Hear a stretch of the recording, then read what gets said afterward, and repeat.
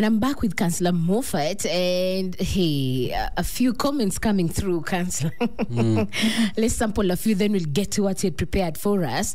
And on my SMS line, that is 20933, you can drop there your comment or question. If you have any, at Hope FM Live on Facebook, Twitter, and Instagram, that's our handle. Ensure you follow us and like our page. And WhatsApp line is 0717400555. On Twitter, I can see Jackie Esipila saying such a timely message. People should listen to this. Managing post-election anxiety. This is a very important discussion, and I agree to that. Thank you for keeping it right here. I also see one on my WhatsApp page. Nancy Kasatwa in Kiserian Market says, "Hello, Hope. I choose to embrace the futilities of life. After all, these politicians are seeking jobs to earn and do their own things. We give the votes, but many Kenyans know that the benefits are not theirs." Something there Nancy has said. Let me check on my Facebook page. That is at Top FM Live. We are live there. Robert, asante sana. Robert Manzia, you're saying you're tuned in from Village Market. Unasema tuko pamoja. Asante sana for tuning in. I can see you, Charles Luaga. You're saying you're tuned in from Nyamira. Thank you. Mary Mumu, you're loving the discussion. You're tuned in from Thika. Thank you so much. Kitu is tuned in courtesy of Ngumbi. You're learning a lot. Asante Grace Watunga, you're tuned in. Gilbert, I also see you right there. Lillian Omamo, you're saying we need this for sure. Yes, I agree.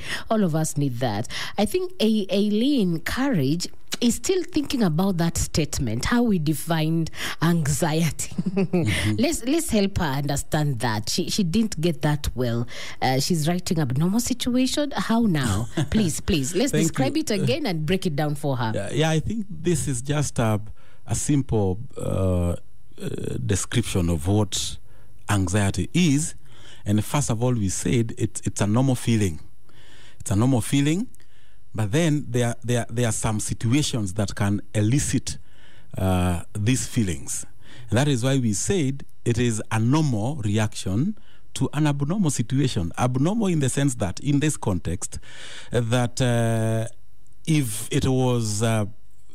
people are being asked, they would just handpick their leader, and they have them declared as the president. But that is not happening, and they have to be put through a process.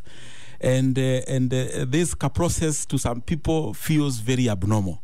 And people need to know that it is actually okay to feel the way they are feeling.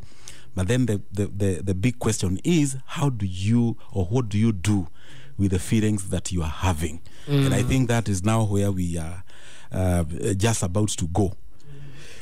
Yeah, so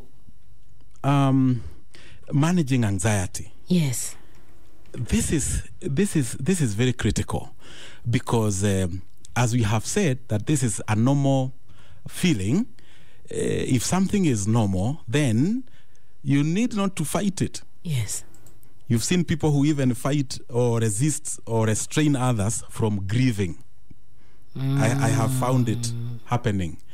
Those ones who say, unalia nini sasa? Kwani utamrudisha? Imagine, even some children, some parents, very unfortunate, telling their children that they need not to grieve. The other day there was a clip, going around on social media of this girl who lost, I think, was a mother. She is in school, and she comes home and she is sobbing and crying on the grave. People did not inform her that the mother had died for simple reasons, I would say, that she's about to sit for an exam. And I keep telling people, you can repeat an exam. Yes. Even if it was happening tomorrow, you can repeat it, but you cannot reverse the process of grief. I mean, there is something that is likely to impair somebody, throughout their lives. So, and that is why we say that if children are big enough to love, they are big enough to grieve. So, but then you realize there are some people who want to stop others from saying how they are feeling. Now, I want to say this. In your safe spaces, what I would call your safe space, outside there. Remember, we talked about, looking, having friends who are not overly opinionated. Yes. As you try to deal with this whole question of election. Now we are saying it is important for us to prepare mentally for delayed results. Delayed results. Yes, it is important. And this is something that has been proven across the world. Now, like what we are saying that expecting an answer you do not have extends uncertainty. You don't have an answer, but then you are so much focused on that, you cannot leave the house. You keep from hopping from one TV station to another. And when you are seeing that your candidate is on top, from a particular TV station, you feel soothed, you feel massaged, But then when you go back to another, you start re-experiencing that same pain. Yes. So what we are saying, and I have seen people saying all manner of things about particular TV stations, because they are not up to speed with what you want. Now, this is what we said when we are talking about that frustration circle, that you cannot afford to expect an answer you don't have solution, or rather you don't have a solution to a particular issue, and then you continue dwelling there. It continues to extend anxiety and uncertainty. You can just imagine the scripture that we started with, Exodus chapter 14. Yes. If God allowed the children of Israel to linger, by the side of the Red Sea, what could have happened? You can even to Moses, because they were like, "Hey, we told you, you ugetuacha tu tukae kule Misri, tukule cucumber and all that." But then I think God hurried that process, and he came in quickly and told Moses what to do and to make a way in the sea. Now we are saying, in order for you to overcome this feeling of anxiety, it is good for us to prepare mentally for delayed results, like what is happening. Yes. Now, the other thing is that while we wait for that, we need to plan how we spend time while waiting for these results. What are you doing with your time? You are in the house or even in your business, and you are not even concentrating on what is happening there, because you are so much glued on your TV. We need to have some proper time management, because if we do not plan ourselves, then you realize that you are going to have a lot of, this sense of uncertainty, anxiety, and you are not able to do much. The other thing we are saying is that we need to avoid dwelling on the worst case scenarios. Break it down for us, especially that one. Yes, worst case scenario. This is where we dwell so much on things that we cannot control, like we have said. Worst case scenario. Then, and you know what happens? This elicits some other negative emotions. Now, in order for us to overcome this, it is important for us maybe to meditate, maybe on the Word of God, or something else that is not related to actually what is happening. Then at the same time, we could take what I call mental vacation. You could engage in a more different discussion that is going to get you away out of this. By surrounding yourself by positivity, and by surrounding yourself with the people who are not consumed by these stories about election. And every time they just want to discuss what is happening. And this is where we said that sometimes it is good for us to avoid overly opinionated people. There are so guard your space. Yes. Who's around you, and what's the discussion happening? Absolutely. Guarding your space. Run for the hills. I found this somewhere, and it is quite interesting. Run for the hills. These things like movies, hike, switch off the TV, get out of the house. Do something else. We need people on the road. Yes, we need businesses people, open. We need to. I hope that I'm going to see traffic on Thika Road on my way back. People need to go back to their work. And it is important even for us to control our media consumption. Taking a break from news or social media if you find it's causing you stress. There's a word here very interesting. Avoid doom scrolling. What's that? Doom scrolling, you are just on your phone or on your gadget to look or searching for things that are spelling doom. Okay? You are so much obsessed with hearing what people are saying about a particular candidate.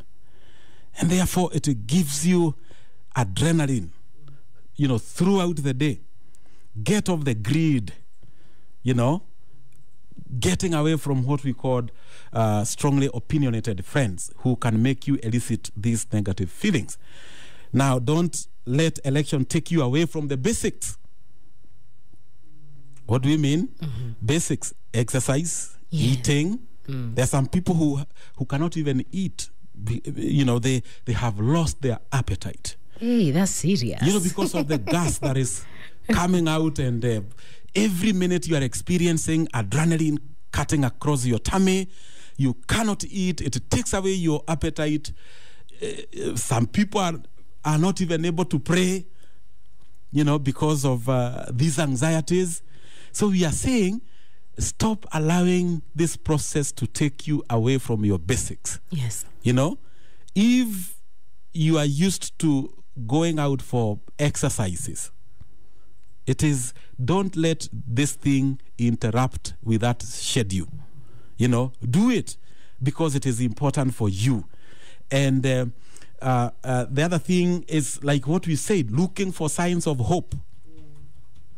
Is there anything that can give you hope? We can find a lot of hope in the Word of God, even during, such a moment like this. We can find a lot of hope from other people, who are objective. But then when you look at, when you focus and when you anchor your faith and your hope on TV stations, I can tell you for a fact you'll be riding on a very stubborn horse. Because, I don't know, but we need to be very careful because we need not to really get ourselves glued there. Continue with what you are doing. Because when the IEBC stands to give the final tallies, it will still find you wherever you will be. Yeah. Even if you are not actively on that TV, you will still catch up with the news. But then, sometimes there is this adolescent feeling of wanting to be the first people to come out with the breaking news, the hot, juicy news. Yes, yes. And that is the reason why some of us are actually hurting. Because you are there, you want to be the first one to break the news, to tweet. And for that reason you realize that it is going to do you more harm than good. Yes. Let us wait for the IABC to break the news for us. You cannot exceed them, in the speed of doing that.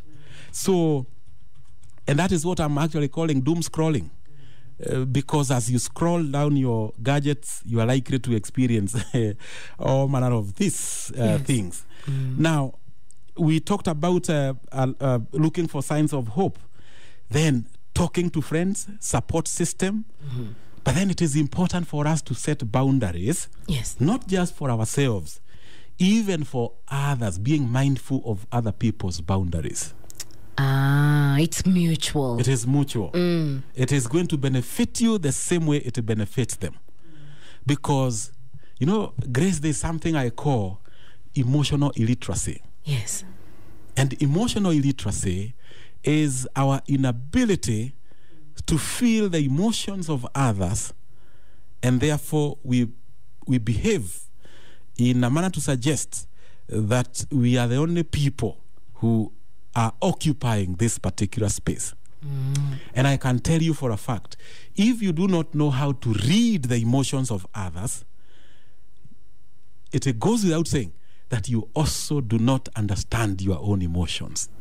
And therefore emotional illiteracy is likely to catch up with you. And we need to understand that there are some people who are not able to express how they are feeling, even when they are quiet. You know, I know many people are quiet. They don't want to say a thing, you know, not because they are okay. Yes. But sometimes they find it hard to express how they are feeling. And you know, this is, though there is a very thin line, it is not the same as holding your peace and, you know, like the way the word of God will tell us, do not be anxious for anything, but with the prayer and supplications you make your request be known unto God. You know, as far as God is concerned, peace is not the absence of turbulences. You know, those turbulences are still there. But then there are people who are quiet, not because they are healthy, not because they are whole, but because they actually fear. They do not know how to express how they are feeling. Yes. And that is what psychology will call normative alexithymia. You know, that's a big word. Alexithymia is a person's inability to put their feelings into words. Is it the same if you ask, Wakesho, how are you feeling? Ata sijui. I can't express it. Absolutely. But then there's one that, you know, borders what I would call pathology in the sense that people who are not able to express their feelings, and I can tell you, Grace, in as much as we are saying that we need to be careful about social media and all that, I want to dare say that there is a way people can positively use social media to vent out how they are feeling in a positive way. Talk about that. Because like now, you know, Kenyans do not disappoint. Sometimes I go through what people are saying, and sometimes you actually laugh. This is where somebody is even, and this is actually an antidote to anxiety, that you can discover the power of humor even in the midst of what you are going through. That you can smile, you can actually say something that can make other people laugh, you know, in a positive way, provided that you are not injuring other people's emotions. Like, for instance, I have seen, I saw somebody say, hey, that this tallying is actually taking longer than relationships. you know, such a person has not hurt anyone. No. And such a person tells you that they are anxious, but in the midst of all that, they are trying to find humor to ease this tension and anxiety. So there's a way people are able to find humor, you know, even in the midst of all this. Yes. So what we have called normative alexithymia is when somebody is not in a position to put their words, or rather to put their feelings into words. And you know, going back to the frustration circle, the person who is likely to get to use that door of aggression and fight in most cases are people who are not able to put their feelings into words. In other words, they are suffering from what we've called alexithymia. Wanaumia kimoyomoyo. They cannot express it. And you know, the only way they express it is by acting out. Let me bring it closer. Yes. We have read in the news somebody taking a knife, a panga, and eliminating his or her entire family. You know what such a person is saying? I keep telling people, that man is communicating. It's only that he doesn't know how to put his feelings into words. But they have said something by doing that action. They have said something. You know, I have seen people who get depressed. Like in another sad, thing I was following, of this lady who was so depressed, because of what is happening in her family. The husband has abandoned her with small children. She doesn't know how to raise them, and slowly she begins to slip into depression. And then what happens? The unthinkable went and threw the children into a well of water. And it was such a sad thing to watch. But then, unfortunately, our society, maybe because of lack of information, they do not know how to handle such a person. They become outcasts in our society. They even go to jail because, unfortunately, even sometimes our justice system, sometimes you realize there is also something that needs to be done, to look at some of these issues. And this is a person who is so sick, they are not able to express their feelings into words, and they are so much looking for comfort, looking for peace. By the way, Grace, did you know people do not commit suicide because they want to die? As a matter of fact, if you talk to a person who is at the verge of committing suicide and you try to bring them back into rational thinking, they will tell you that one of the things they fear is death. But then we say that somebody commits suicide because they are feeling overwhelmed by pain, and they only eliminate this pain is by taking themselves away to another place where this pain is not able to catch up with them. So in other words, we are saying they die because they are trying to run away from pain, not necessarily because they want to die. So these people need a lot of help. They need to be assisted. So the same thing we are saying here, that it is important for us to express our feelings. It is important for us to say how we are feeling. The other day I was talking to parents about our young people use social media to grieve. And actually there's, to some extent, there's a way it helps. I recorded that on my YouTube channel. In that they have their parents in their presence, but they just can't. They prefer to go online. Yes, they prefer to go online, and this is the reason, because on social media, with their peers, they are able to get a real-time response to their crisis. The comments and the likes and the retweets and all that, they are able to get that, instant feedback. They are able to get that attention. I have counseled with young people who have told me how their peers are really trying to help them to overcome whatever issue they are going through. So sometimes, and I have put it in a very positive way, sometimes, and especially to our young people, teenagers, they express themselves by writing. And so much so on social media. Look at them when they are commemorating their loved ones, whatever, what do we call it? The birthdays. Or when somebody dies, memorial. Yes. And they can go there and write, even grown-ups, even adults. We have seen people writing on social media. It's been 2 years since you left. It's been 10 years. And that is why I'm saying it is okay, as a matter of fact. I am not here to demonize that.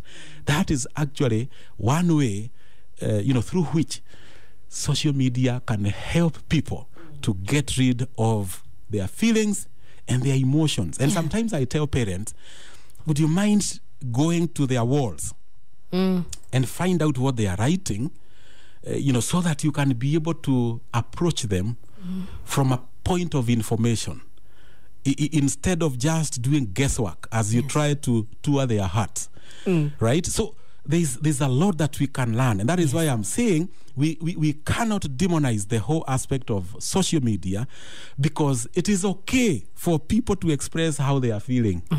You know, I have seen people, we've talked about humor.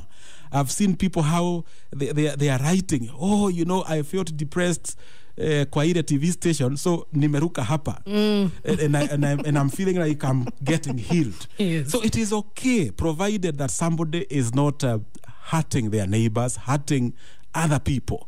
It is okay. But then, most importantly, if you realize that you are getting depressed because of all this and the overwhelming sense of loss, it is important for us to seek help. It is important for you to step out and seek help, seek support. You know, if you feel depressed, talk to friends, you know, support system. But then, like we have said, it is important for us to set our own boundaries. Yes. You know, even as we respect other people's boundaries. Okay. Yes.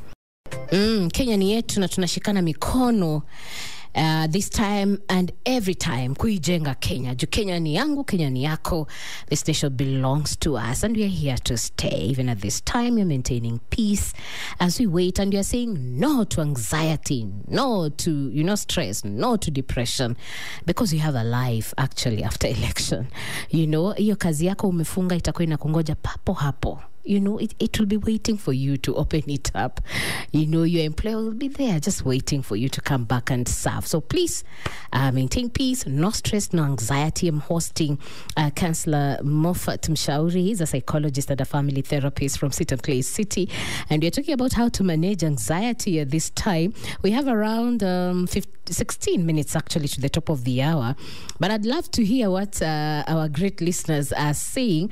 Our SMS line is 20933. That is 20933. You can also get me at Hope FM Live on Facebook, on Twitter, and on Instagram. And you can get me on my WhatsApp line 0717400555. That's where you can drop in your question or your comment. Allow me to... Joski writes again and says, you know, Counsellor Moffat, when the Bible says we should not be anxious about anything, does it mean we should not be having this feeling I'm having this morning of anxiety? Is that a sin? Kindly help me understand. Hey. No, it is not sinful. I think from the word go, we said that this is a normal feeling that God created. But then, you know, there is anxiety that can rob you of your objectivity. That's what we are talking about. There are some levels of anxiety that can make you unable to pray, for example, because you are so anxious. You know, they immobilize you. You are not able to do that which you do every day. You know, that's the kind of anxiety that we are talking about. Otherwise, anxiety as we know it, it is not sinful to be anxious. Yes. But then we need to be careful lest anxiety makes us sin. Yeah. The same way the Bible will remind us, do not let the sun go down. Do not let the sun go down in your anger. Meaning it is not a sin to be angry. But then the question is, what is it that you do with your anger? You know, you can be angry and not sin. And you can also be angry and you allow anger to push you into sinning. So that's what we are saying. Otherwise, anxiety is okay. Everybody has it. Yeah. Okay. Aye. Thank you, Victoria, for listening. I see you right there. Asante sana. Of course, Nancy Asante had seen your nini. Liz writes and says, whatever the counselor is saying is expressing exactly how most of us are feeling / experiencing. I wish you could tell all listeners to tune in. Being blessed in Meru. Thank you, Liz. And for sure, we'll do something. We'll have this conversation on our YouTube page in a short while. Then you can be able to share with all your friends. And then this one, Caro, you know, we say this grieving and the pain and anxiety affects also other areas of our lives. Caro writes and says, hello, Hope FM. I could not even go and vote due to an uncontrollable pain because I'm heartbroken. But the worst thing is the two of us are suffering. Hii suffering ya heartbreak inaweza kuwa kuna anxiety hapo pia kanaingia. Absolutely. And if it's not sorted, what can it lead to? Absolutely. Heartbreaks. I don't know what is it that caused her heartbreak. I don't know whether they separated with her friend or whatever it is. Heartbreaks can actually immobilize you in that you are not able to do anything. Yeah, be it in the context of relationships, it can cause somebody not to do anything. Like now she's saying she was not able to exercise her constitutional duty or right, civic duty to go and vote because she was feeling down. Then I'm saying that it is okay not to be okay, Carol. We want to, I don't want to stigmatize her or to make her feel as if she is abnormal. We begin in counseling, we say it is okay to be not to be okay. That's where we start. Because there are some people who have been made to feel bad about how they are feeling. And you know, people are very good at incriminating your feelings. We have I have seen it happen, you know, even in the course of counseling, where somebody feels bad that you're angry at what maybe they did. Yes. You know, they are not able to see how they cost you. They are not able to look at the process of this anger, but they are only seeing, they are feeling bad that you are angry.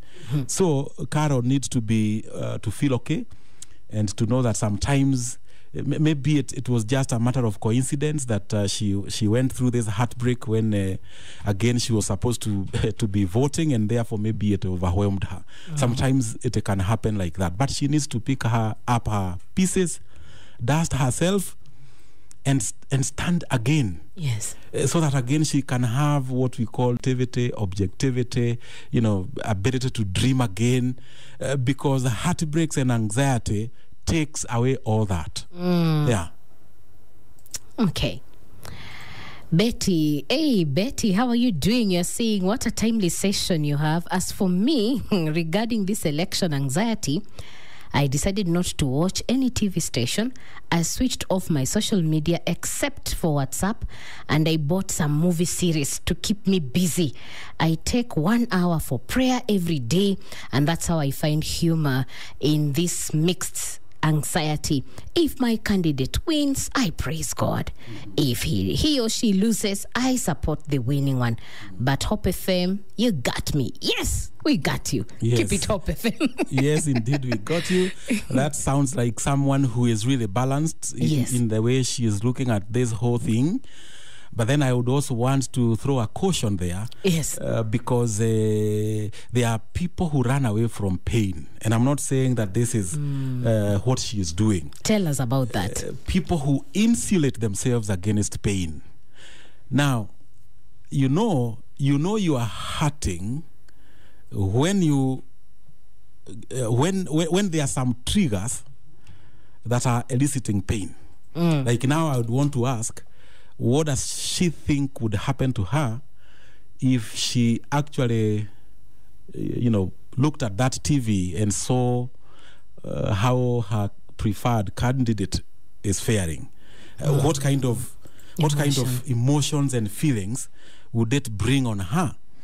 You know, because if you feel it is still okay, like the way she's telling us, yes, that if he wins, praise God. If she doesn't, or he doesn't, I will accept the one who comes in.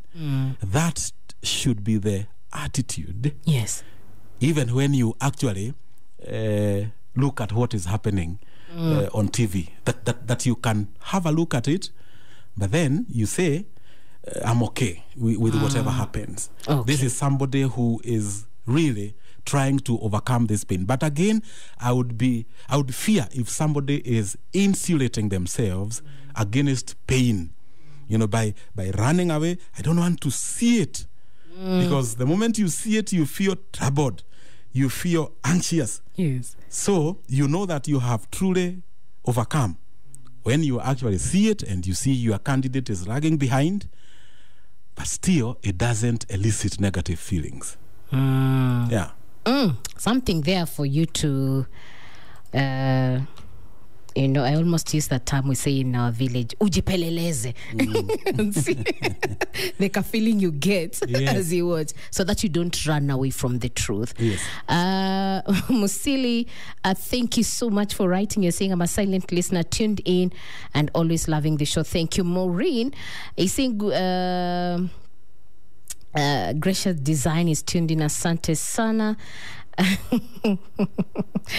We are naitwa Mlishi Favored Designs in Kino. And say, good afternoon, Grace and Counsellor. Mimi, I've opened my shop as usual. Kino, especially where I am, business is moving on very fast. Oh, yes. What would you want to tell this great listener of ours? Yes, first of all, if she is not running away from pain, I want to congratulate her, because she has seized the moment, you know, and she is doing well. So congratulations, and continue. Whether your candidate wins or he doesn't, life still continues. This is the reality. And it is important for us to understand that whoever wins is a win for Kenya. You know, when I look at the two candidates and the way they are faring, I'm saying to myself, truly, these are national leaders. Yeah. You know, looking at the way it is, you look at it and you are like, oh, it's almost 50-50. These are national leaders. Yes. And they deserve our respect. And therefore, their win is everybody's win. Kenya has won. Yes. And I think it is important for us to understand that, because if we do not embrace that reality, then you realize that it is going to affect you negatively. Then I think we've got to embrace this culture. Somebody was telling me that, hey, you need to let people know that embracing the culture of conceding defeat is very healthy. Yes. Why is it that people want to laugh at somebody who is conceding defeat, and you see so many messages on social media, fulani wa fulani ameanguka ABCD. So conceding defeat, and I think this is something that we are even teaching our children. Yes. They are observing even how our national leaders are doing, even how our various media houses are doing. I was telling somebody that the whole society is learning. You know, we are modeling we never know the kind of people we are modeling, you know. So the culture of conceding and accepting that this one, I've got to fight another day, and you move on. It's a culture that the general Kenyan society needs to embrace. It is very important. It is healthy, and it makes people live in harmony and in unity. Yes. The other day, I actually saw on social media during the campaign moment, and I felt so happy about that particular clip of these two caravans, you know, these campaign trucks, oppositions, and this one is going to that direction, another one is coming to this direction, and the guys they are greeting one another, and they are happy about who they are supporting. Yes. You know, this is the culture that we need to embrace. Okay, it's very important. Yeah. Wow, we have 3 minutes to go. Can you imagine? So wow. I feel we needed some more few hours to go. In conclusion, Counsellor Moffat, so we have had all that. I think for me what stands out, that suffering is a choice. Yeah. If you choose to suffer because of the results they are delaying, pain is inevitable. Pain you must go, and you must embrace the futility of life. Yes. So have that enough cushion that you can handle pain. But if you choose to suffer because of the results that are coming, it's a choice you've made. It's a choice. And you'll face the consequences. Absolutely. What of those who say, you see the juicy bit of this election, lazima uendede huku kiangalia ndo ukasikie poa by the time results are coming? What would you say in a minute before we conclude? Of course, I would say there are people whose ego are feeling massaged and their emotions are feeling massaged. Yes. You know, provided that when you are doing that, you are not hurting another person. I also know there is that beauty of a contest. You know, when somebody is feeling happy that their winner is, or their person is winning. And maybe my parting shot would be that we've got to be like the way Kenyans celebrate their athletes. We never think about what tribe they come from. We celebrate. You know, one time, Grace, I went to Mozambique and I was struggling to speak because of the language. I was in a shop and then somebody asked me, he realized that I'm struggling, the shopkeeper, and he quickly switched into English. How can we help you? Yes. Then we started talking. He asked me, where are you from? I said, I'm from Kenya. Then he switched to Swahili. You know, and I felt at home. And we talked. He told me he hails from Kisumu, and we talked. And I was actually told to pick what I want from that shop because he felt so happy that a fellow Kenyan is with him in a foreign country. Yes, I think this is the thing that we need. It's the spirit we need to embrace. We need to know that this is our win. Whoever takes it, it is the win of the entire Kenya. Okay. Amen. Amen. Allow me to conclude with this comment from Roslyn Abuga, who says it's true. Those people who are seemingly triumphing in quotes should be gracious and stop celebrating boastfully. So what you are saying, you must be mindful of, as you celebrate graciously. Yes. As you grieve, grieve graciously. At the end of the day, it's a choice you must make. Absolutely. Yes. Thank you, Counsellor Moffat. Where can we get you, your handles online? Yes, I am on Twitter, Moffat Mushauri. I also have a Facebook page, Mushauri Therapy Hub. Okay. And then also on Facebook, Moffat Mushauri. Sawa. Thank you very much. Thank you, and we look forward to more sessions. Counsellor Moffat. Counsellor Moffat with us. I hope you've picked a thing or two, and you'll be able to share with your neighbor, your friend, your loved ones to know at the end of the day, pain is inevitable, but suffering, it's a choice. So stop suffering, as Bishop Oginde once said.